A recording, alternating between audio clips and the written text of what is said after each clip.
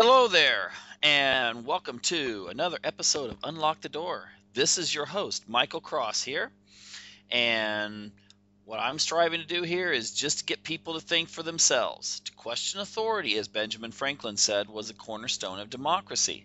To be able to look past the rhetoric and look into issues in great depth, which is something that it just seems that most people aren't really doing nowadays. You know, I'm reminded I'm reminded of a quote from George Bernard Shaw, in which he said that only around 2-3% of people really actually think.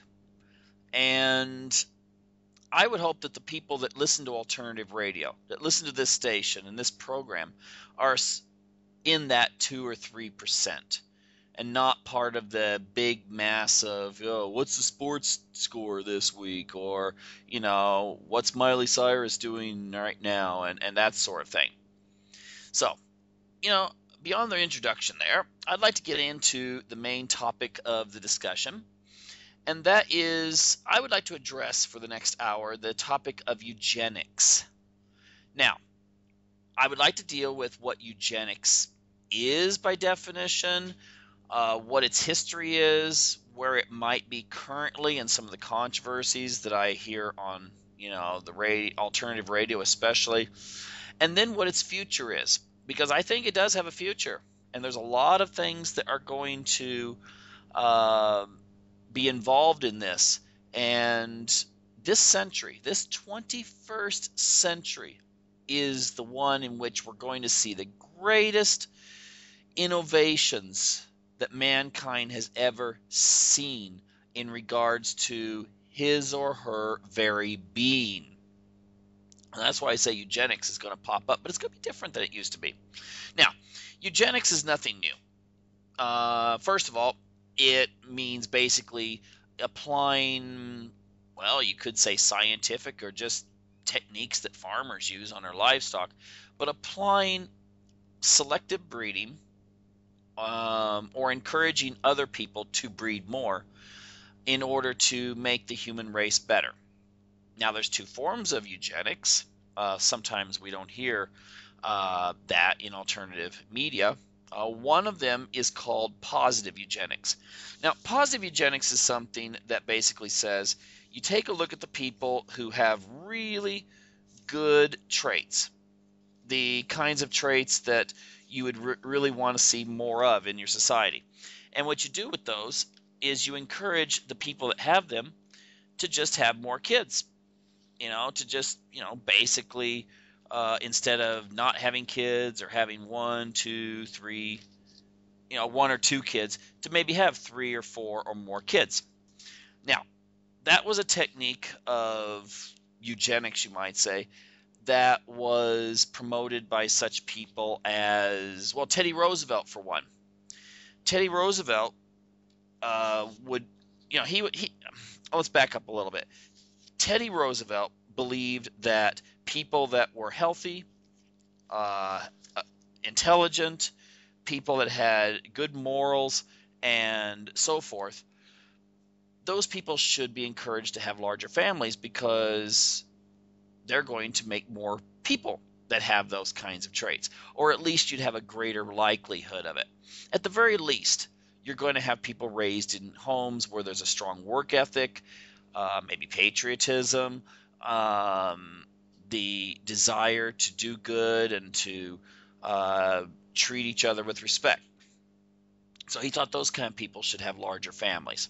Although he didn't employ any techniques to try to get people that weren't intelligent or healthy to have smaller families. And that's called negative eugenics.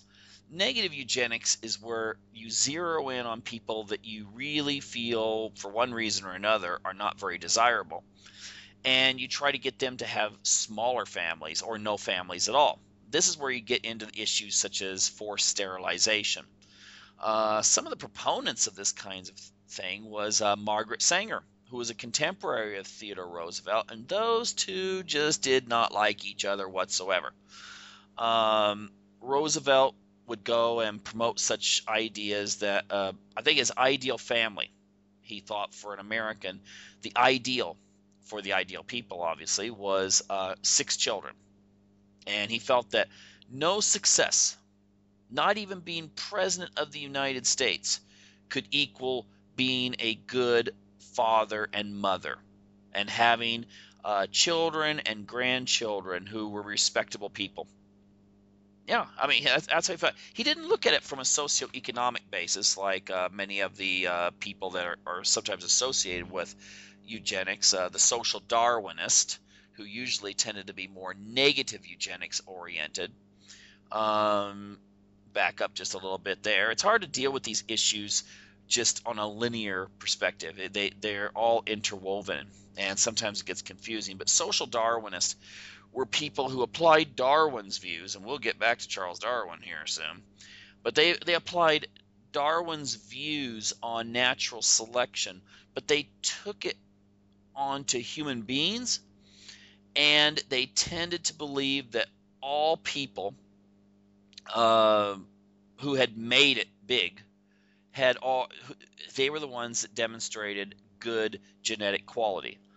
Those people who were poor, there had been, and he felt that, I mean, the social Darwinists believed that there was ample opportunity over the last few hundred years for the sifting to take place. The social Darwinists believed that the poor people had already demonstrated that that was their place, that they were if they were poor, they were also genetically inferior. And so there's where you get more of the social Darwinistic thing going into the whole negative eugenics doctrine. Whereas someone that would support positive eugenics, such as Roosevelt, he could see a family living on a little dirt farm in the Appalachians who were good people and were bright and so forth, and think that, well, that person should have a large family. He didn't think that you should look down on those people, whereas people like Sanger, who said that the most merciful thing a large family does to its infant member is to kill it, and also praised eugenic measures that were based on the idea that poor people just had to be kind of erased. The thing is that was more of an elitist standpoint. So the thing is this, and before we go into some of the basic historical background of eugenics, beyond that, social Darwinism tends to be oriented towards negative eugenics. The ideas of forced sterilization, those kinds of things that became law in the United States up until World War II, when understandably it became a little bit politically incorrect to support these views because of Hitler. He gave it a bad name, although that seems to be fading away as time erases all memory, basically of World War II and the whole aspects that Hitler supported these kinds of things. The thing is that the positive eugenicist people are the ones who basically say, well, don't discourage people that are bright from having kids, and they should have kids, and it doesn't matter what their economics are. Okay, now let's back up just a little bit here. I said that this is nothing new. Well, this goes all the way back to Plato.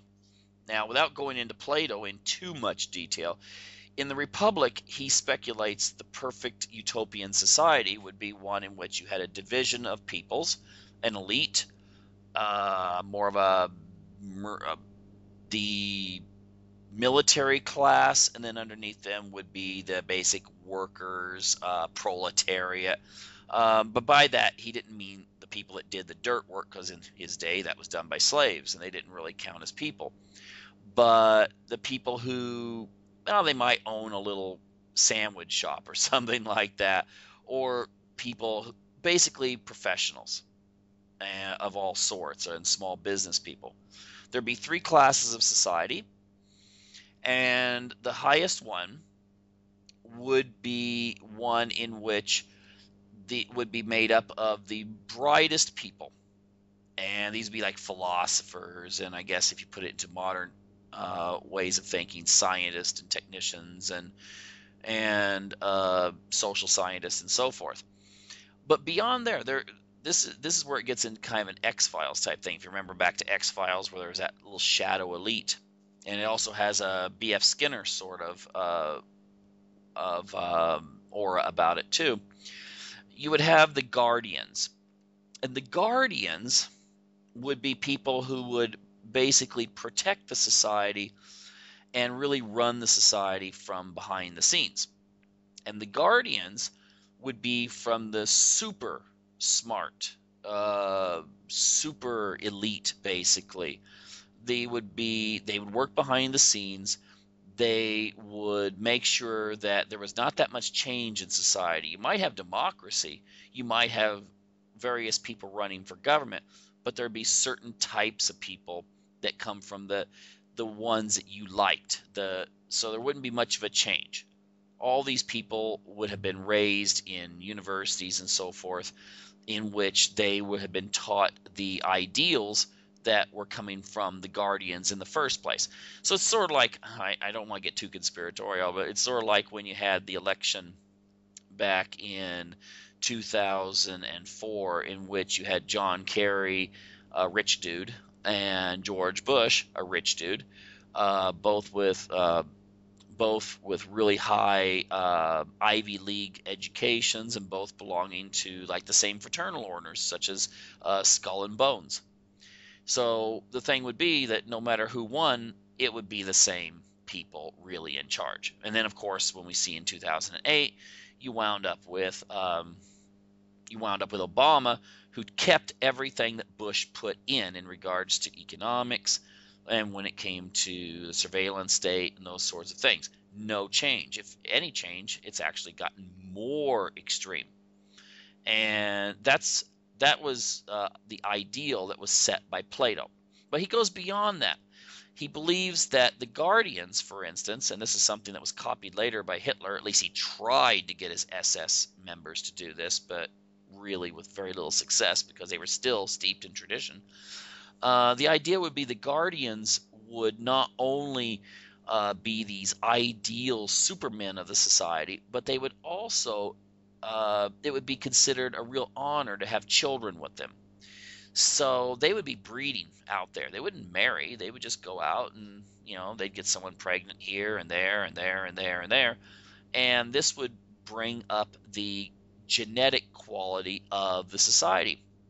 Now, it's hard to say if maybe he got his eugenic ideas maybe from Sparta, which, even though they didn't go into the philosophy as much, they did have a eugenic policy. And that was, if a child was born and it didn't fit certain health criteria, it would be eliminated. They'd just take it out and leave it out in the wild and let nature take its course. So I think that Plato did get some influence from the Spartans, but basically this was eugenics. The Plato society that he wanted would be based more on an intellectual eugenics, whereas the Spartans were more of a warrior ideal. Build strong warriors, but also they advanced education as well, but ultimately it was a warrior class civilization. I will note, though, before people start thinking that there's a lot of that you kind of look down on warriors and so forth, a lot of the ideas that got into the forming of our republic in the United States were based on Spartan ideals of equality and at least the land owners and so forth being involved in decisions that affected their life. Now, let's go a little further here. Of course, there's been other societies that have employed eugenics to certain degrees, but I want to jump ahead to more familiar times. Now, in the early to mid 1800s, you had some major influences by such notables as Thomas Malthus, a reverend who mostly didn't really preach the gospel of Jesus so much, at least he's not known for that in history, but more of the idea that humans breed too much, that eventually humans wind up like lemmings, that they will grow beyond their resources and then things collapse. Of course, lemmings, they all migrate by the thousands, and then they come to the ocean and everyone thinks, oh, they commit suicide. No, they don't do that. They don't know the difference between a body of water being an ocean or a little pond. They jump in to try to swim across to get to new territory. Of course, that's impossible for them to do, so they drown. But I mean, the thing is that Malthus believed that human resource extraction, meaning food, minerals, and so forth, could never keep pace with human reproduction. So you would have a situation in which people would have lots of babies, but each generation they would have less and less and less to go around, and eventually society would implode. You'd have sort of a The Walking Dead, except no zombies. It's just everyone would start eating each other. And during this same time period, I think, well, this influenced actually a young minister slash botanist named Charles Darwin, who felt that this was the cornerstone maybe of how ecology stayed in balance. You had a constant battle between animals within the same species and also against each other to survive. And they adapt. So you got the herbivores, like rabbits, who they don't really have any real natural defenses, but have never gone extinct because they breed so fast. And of course, most of them are eaten, except for maybe the healthiest ones, the cleverest ones who survive and then pass their genes on. And it just continues on and on and on. The foxes and so forth, the healthiest of them are able to catch rabbits and eat them and survive and then reproduce. The ones who are not so clever or the ones that are not so healthy, they die and they don't reproduce. Now, Malthus, of course, believed this applied to human beings. And a lot of times you'll get apologists that when we're talking about eugenics, they'll say, well, Darwin really wasn't into eugenics. I would tend to disagree with that. If you read his book Descent of Man, which I have, you'll find that in there he speaks a lot about human evolution. I'll get back to that in just a moment, but first I would like to talk about Sir Francis Galton. Sir Francis Galton was Charles Darwin's cousin, actually twice over. Seems like the Darwin clan had a thing about marrying close family relatives. In fact, Charles Darwin married his first cousin. Now, the thing is that Sir Francis Galton, who's known for such things as setting the stage for psychometric profiling, he was the one who pretty much introduced the idea of fingerprinting into the Western culture. And he's known for a lot of other things too, but the thing that he's mostly known for is being considered the father of eugenics. Because you see, he looked at Malthus and his cousin Darwin, looked at their theories, and felt that if you're going to have this struggle for survival, then, well, nature has its rules. If you're weak, you die. If you're not very bright, you die. So such things as speed, cleverness, strength, immunity to disease, these kinds of things kept your species alive and continuing and maybe even adapting and evolving into stronger subspecies of that animal. Now, Galton recognized that civilization tended to have a way of getting rid of that. You see, with civilization, we tend to feel bad if people are laying in the streets dying. We feel bad if people catch a disease and, well, they die of it. So we try to find cures. We don't have an attitude that when you have a child that's sick, you think, well, yeah, but if they live, they'll just pass on these weak genes. And both Darwin recognized this as, well, he said it was part of our evolution deriving from sympathy that then was projected onto mankind in general. And Galton, though, felt that it was somewhat negative in the sense that what happens over time is the people maybe that are least fit wind up breeding the most. Because if you sacrifice time, if you sacrifice getting married when you're young and starting a family, maybe you stay in school longer, maybe you're striving to get businesses going and stuff like that, then by the time you do reach your sexual maturity, or you've gone through your sexual age of reproduction. And I'm looking at mostly females. Men can reproduce throughout their whole lives, but then again, most males marry within around 5-10 years of the age of their wives. So even though they can reproduce, of course, they are also hindered by the biology of their wives.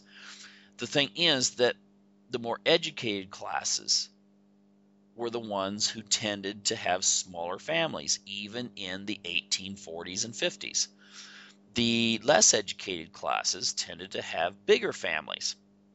And this concerned Galton. He believed that what should be done is a twofold approach. And he combined positive and negative eugenics. He felt that the educated classes should be encouraged to have more children. The less educated should be discouraged.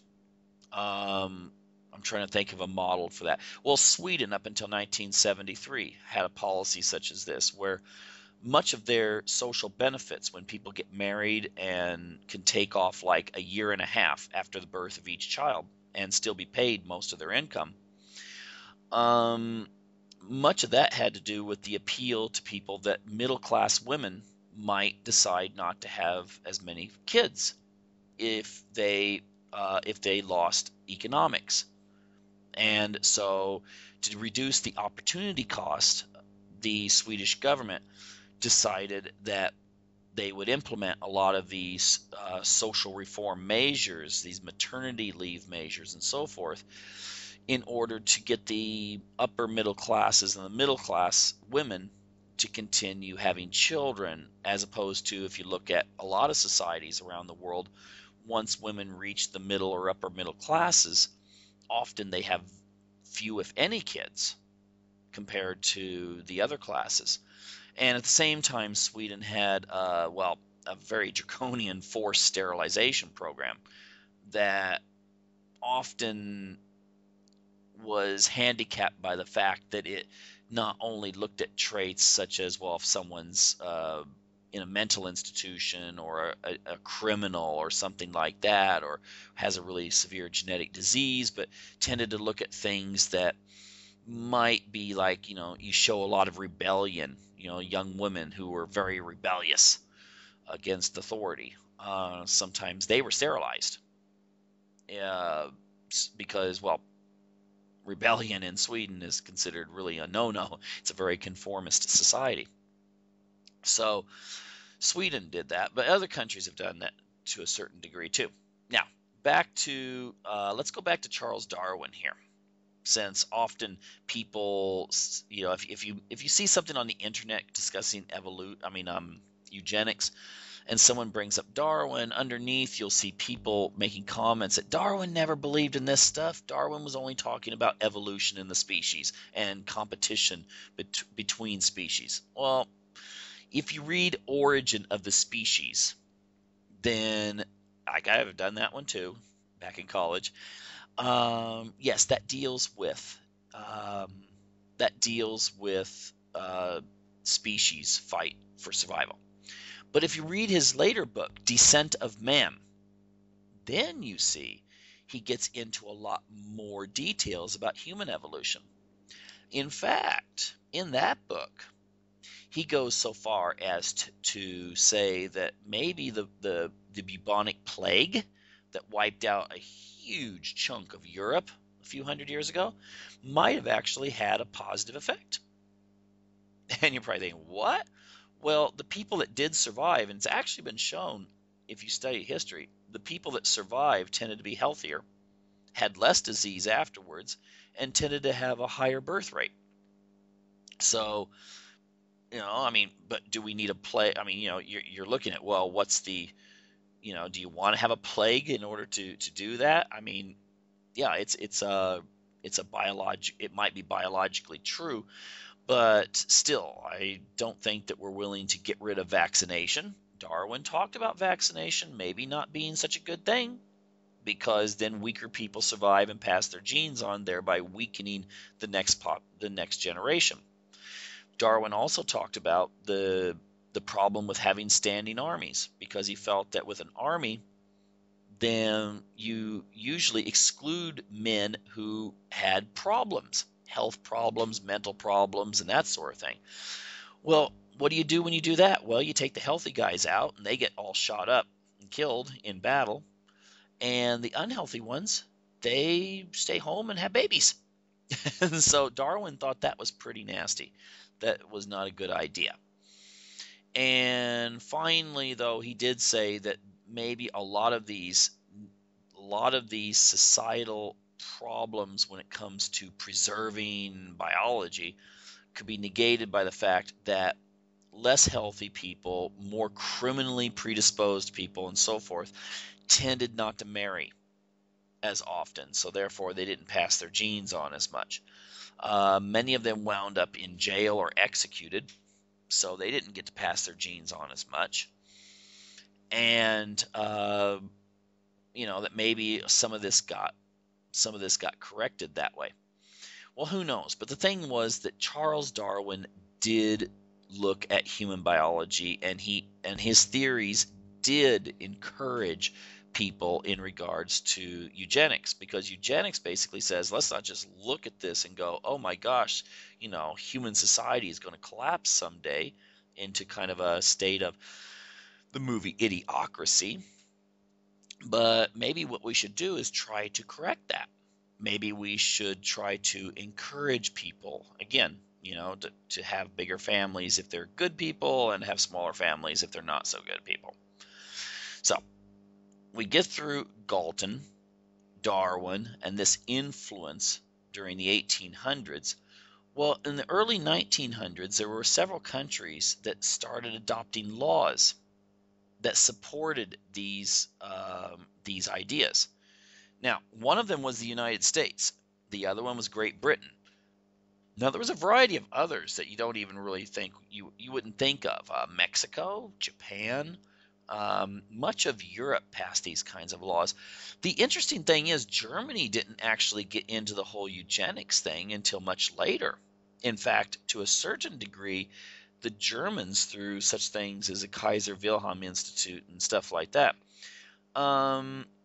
they didn't really start getting into this practice until like the 1930s, whereas a lot of other countries were already underway. There were laws in the United States for forced sterilization in most states, actually. And sometimes these laws would deal with people who might not be criminals. They might just be people who, you find a family out in the middle of nowhere, and it wasn't just applied to blacks, it was applied to whites as well. In fact, the vast majority of people that got forcibly sterilized were white. So, whereas, you sometimes hear there was a racial component, maybe there was, but the thing was the majority were white. The thing is, you find a family out in the middle of the Appalachians somewhere who they didn't really display much brightness in the family, the kind of the stereotype that a lot of people have, which is unfair, but some people have a stereotype, especially the people on the East Coast, towards people that live in the South. And local governments were encouraged to force everyone to get sterilized in that family.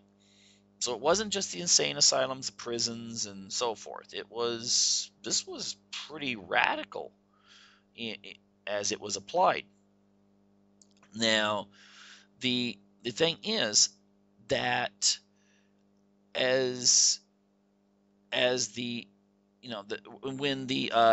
when the Nazis started gaining power, it wasn't that they came up with these eugenic ideas. They just went ahead and took them and adapted them In fact, Hitler even said that he was inspired to a large degree from American eugenic laws. And the thing was, though, that they went to the real extreme.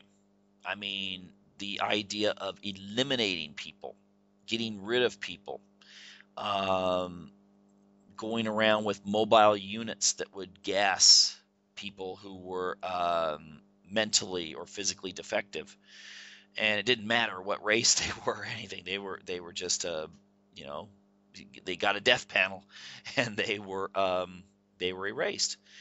And of course, we know what happened with the concentration camps in which Russians and Jews and all kinds of groups wound up being eliminated. And the one thing I will note about that is it sort of was ironic that if you actually looked at the educational levels of the people that wound up in these concentration camps, they were usually higher than average. So the weird part was that Hitler, even though a lot of people think, oh yeah, he was dedicated to eugenics, at the same time he was killing off a lot of the people who were the best and the brightest in the society when it comes to education. But the thing that that made Hitler unique in one respect was the fact that he looked at a race ideal. Now, I'm not going to go into in a later show. I'd like to go into this kind of weird mysticism that Hitler was in that inspired him. And only one component of this New Age philosophy of his, going back to ancient civilizations and so forth, was really, eugenic. But he did have an idea that what he wanted to do was return to this golden era where they would, even the Nordic people he thought were inferior, that through selective breeding you could create this superhuman being with telepathic powers and somewhat of a very, very advanced human. I mean, if you want to think of an analogy, this is kind of unfair to Lord of the Rings yet, but the closest thing you could think of with an analogy would be where you have the dwarfs, you have the hobbits, you have the elves, and you have the humans. The elves are presented as this. They're a distinct race or species of people, but they are quite superior. They have like almost immortality. They're fast. They are not affected by disease and all these other, and it's implied they're also telepathic. This is what Hitler wanted to return to. He wanted this kind of elf-like human in the future, and he would get rid of all the rest. The human beings as they exist today, even his Nordic ideal, were just a stepping stone to get back to this ideal.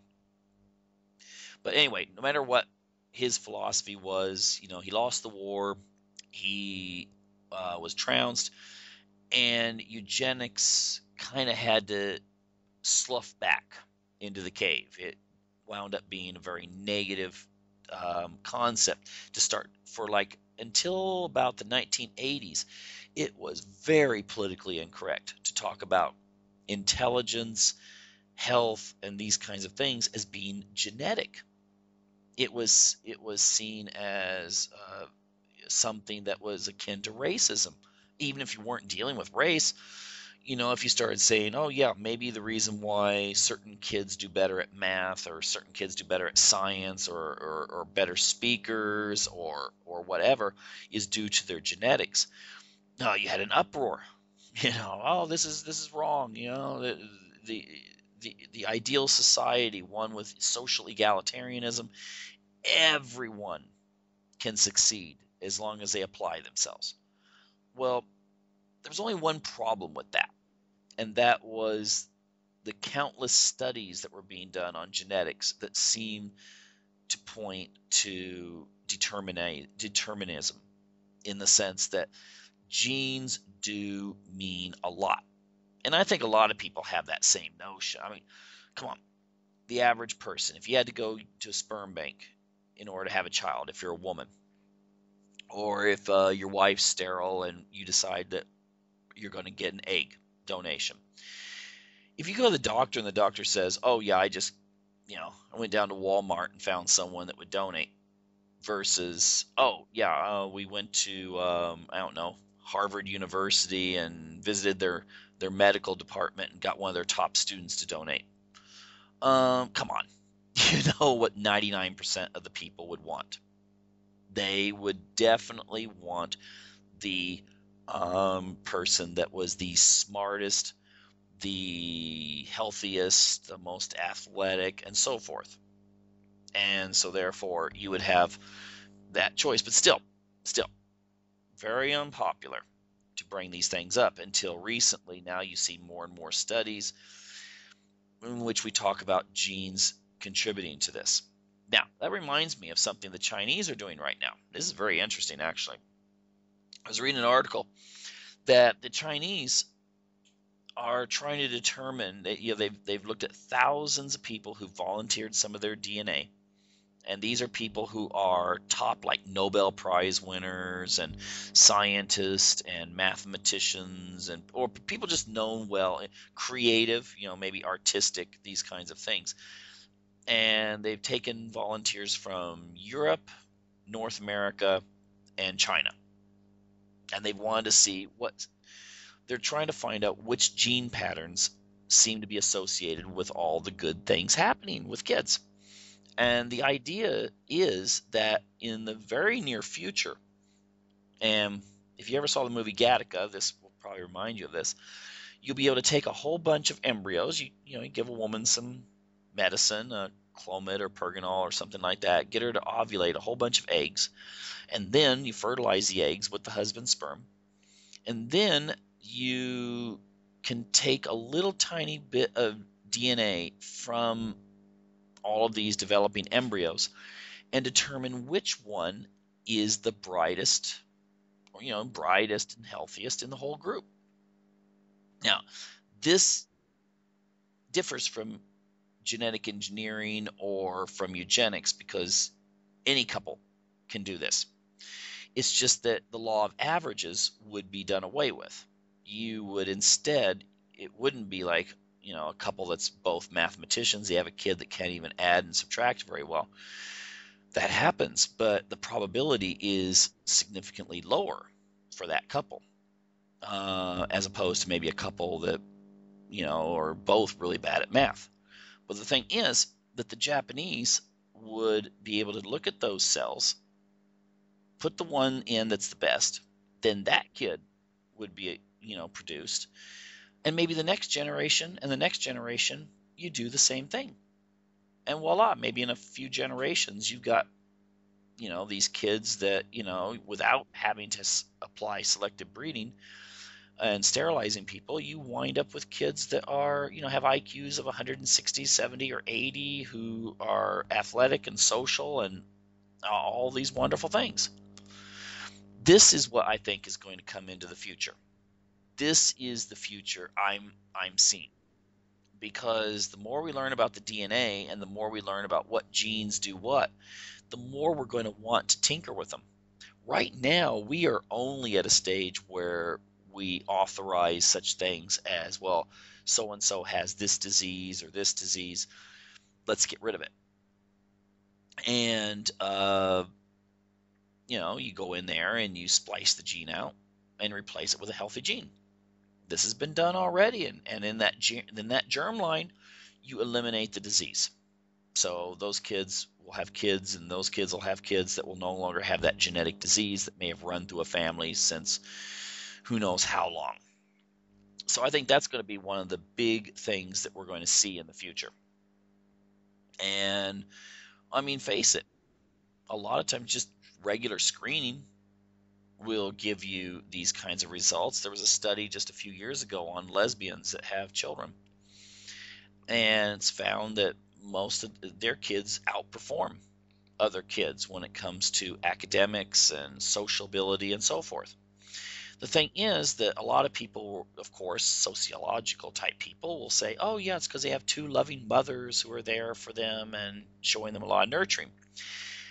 I didn't see very there were a few mentions in articles of the idea that these women usually get their, the lesbians usually get their babies through donation, through sperm banks, and sperm banks are extremely selective on who they allow. Um, I some of the sperm banks only allow like 1% of all the men that go in. And most of the men that go in, they're not going in there like, well, I think I'll go donate. I mean, these are guys that probably are sure that they're going to be selected.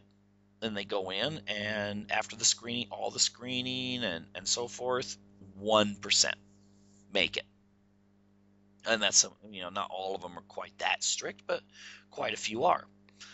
And so then, of course, the women that go to these places are going to be, getting men that are healthier and stronger and so forth. And it seems to be borne out in research I've seen, at which children born from mothers at sperm banks are healthier.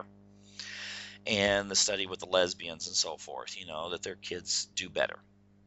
So this could wind up becoming something that we start seeing more and more of, especially, now I will say this, I don't know what it is. Is it the plastics in the food out there? Is it the lack of exercise, stress, alcohol, tobacco? What is it? But men are losing testosterone. This is not going to be one of those ads you see sometimes about how to boost your testosterone with our vitamin.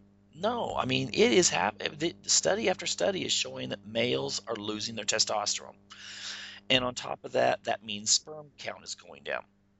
Male sterility is going through the roof in the developed world. Are we going to see a situation in which eventually, that we're going to see a very significant portion of the married couples in the United States and Europe, if they want to have kids, will have to go to sperm banks? I mean, I think it's a strong possibility.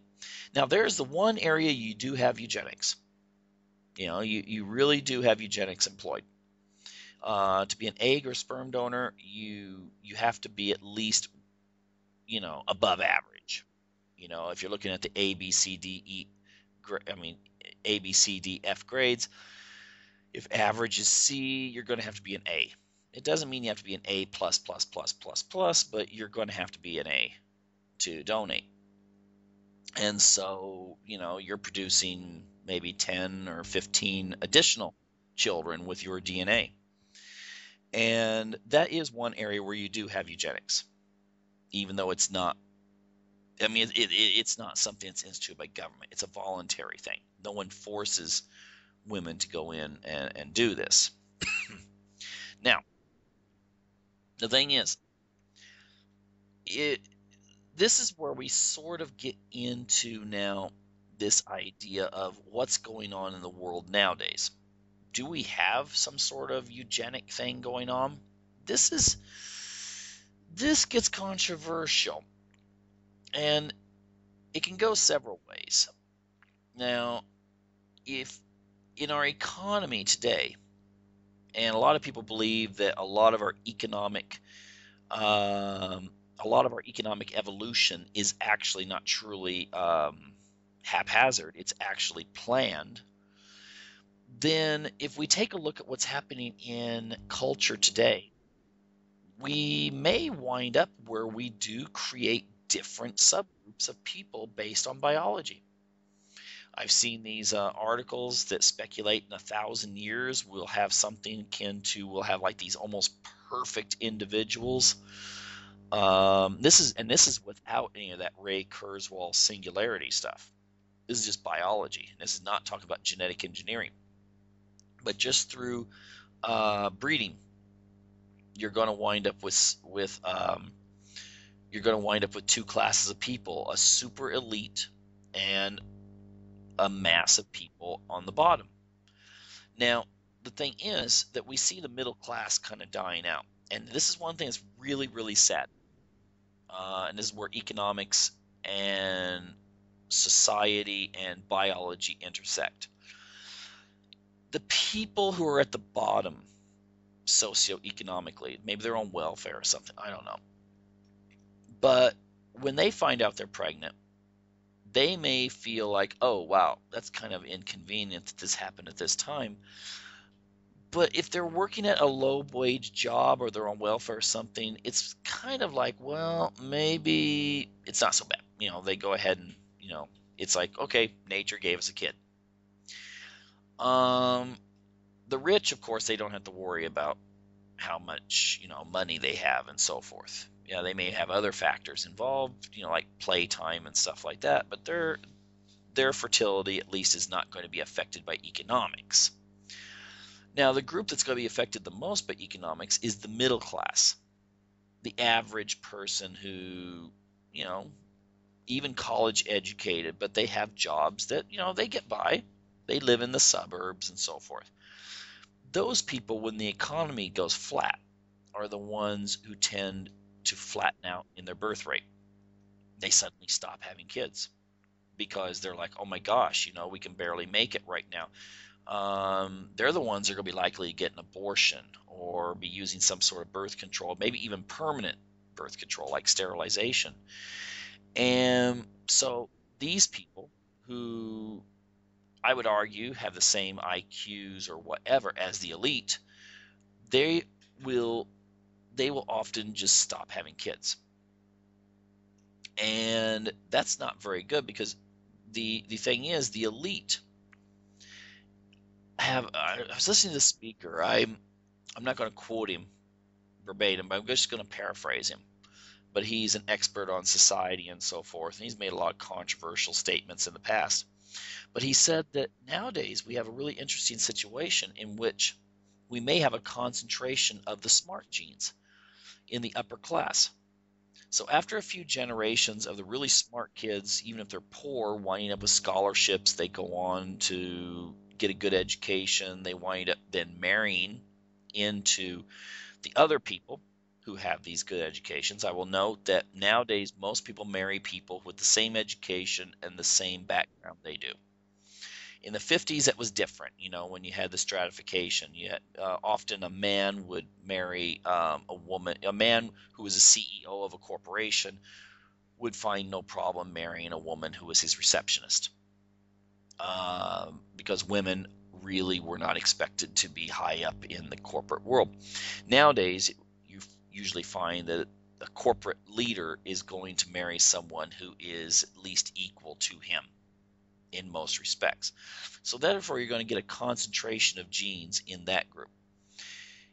In the poor groups, you're going to wind up with a concentration there too. Now, I'm not saying these people are inferior in any way, shape, or form, but if the IQ is significantly lower in these groups, maybe the reason they're poor is because they didn't make it as well in society. They couldn't become doctors or something like that. Then you won't see any upward mobility in that sense if we just look at IQ. Now, again, I'm just talking this speculation. But the middle class, you're already seeing it contracting. In every single country in the Western world, you see it contracting. Now, there may be an exception when you look at countries like Russia, which really strongly encourage people to have children nowadays. But in the Western, in countries like the United States, this is a lot of the children of the middle class are not even bothering to get married anymore. They're not bothering, if they do get married, to have families anymore. When you have national magazines, I call them garbage magazines, but those kinds you see at the newsstand that that get quoted a lot in the mainstream press, where they're talking about, oh, maybe the number of kids is 0 if you want to enjoy life. Well, the thing is that this is just creating this culture that is looking negatively upon children. And so what you may see in the future is this kind of again, it looks like it's going to look like a science fiction movie, where you have, like, you have, well, I mean, in some ways, I mean, the science fiction show it's out right now, The Hunger Games, where you have this elite that live in these glorious cities, and then you have all the poor people barely making it out in the countryside. And if they do try to do things like go out and poach food because they're starving, they could face execution. So that's a possibility there. But I tend to think that what's going to happen is, at least amongst the people who still have money, who still have opportunity, you may see when these genetic choices become more and more widespread, and people see that they can have healthy children this way. I think people are going to start upgrading. They're going to start saying, you know what? I want my children to have perfect eyesight. I want them to do good in school. I want them to be really good speakers. I want them to be social. I want them to be everything that they can be. And these people will, and this technology, you can't make it illegal, because some country is going to have it legal, and people will just go to that country and have it done. I get a kick out of people who are pro-abortion, will come out and say, well, if back in the days when abortion was illegal, people just went to countries, where it was, richer people, when they didn't want to have a kid, would just go to countries and have an abortion where it was legal. Well, some of these same people will then be the same people that say, well, this kind of stuff, it goes against social egalitarianism, so it shouldn't be allowed. People should not design their kids. Well, the thing is, the logic they employ on abortion, people are going to go to, if China allows it, they're going to have a thriving biotech industry. People will flock there for this kind of technology. And then this is just going to advance more and more and more, to where we can get rid of, people will go in and get rid of obesity. They may want to have blue eyes. I've talked to several people of like Turkish or Arabic background, and they're like, that'd be so cool to have a kid with blue eyes, because that's seen as so beautiful in our countries, because it's not very common. And I'm like, well, you would go in and do something like that? I mean, I'm not sure it's the majority, but the people I've talked to, and they're like, oh yeah, why not? And so I think this would be true in all countries. Maybe people would like to say, oh, well, yeah, let's design our kids to have this hair color, this eye color. I'd like them to be this tall, that tall, whatever. It doesn't matter what country. People are going to want to have perfect children. And maybe in 100 years, after like 4 generations from now, this will just be common. In fact, you'll look at someone that doesn't do it, and you'll be like, you let your kid be born naturally? Now, of course, this also is going to intersect. I'm just going to spend a few minutes on this. This is going to intersect with the singularity ideas, the transhumanist ideas, the application of mechanics to human beings, to where people are going to start getting brain implants and all manner of other little innovations. And when they do, then one wonders how this will affect the whole biology. I still think people are still going to want to have the higher biology, and be have natural intelligence. But this too is going to magnify us. It's going to give us all kinds of choices. You see, human beings, it used to be there was a lot of things we just took for granted. Husband and wife get together, they have a kid. I was talking to someone today. They know a woman who, she couldn't have a kid. She's a lesbian, but she was infertile. So she got an egg donor and a sperm donor from Russia in order to have a kid. That's kind of interesting. Think about that. There's a guy in Russia and a girl in Russia who've never met each other. Their DNA has come together. And in another country, their child has been born to a lesbian mother.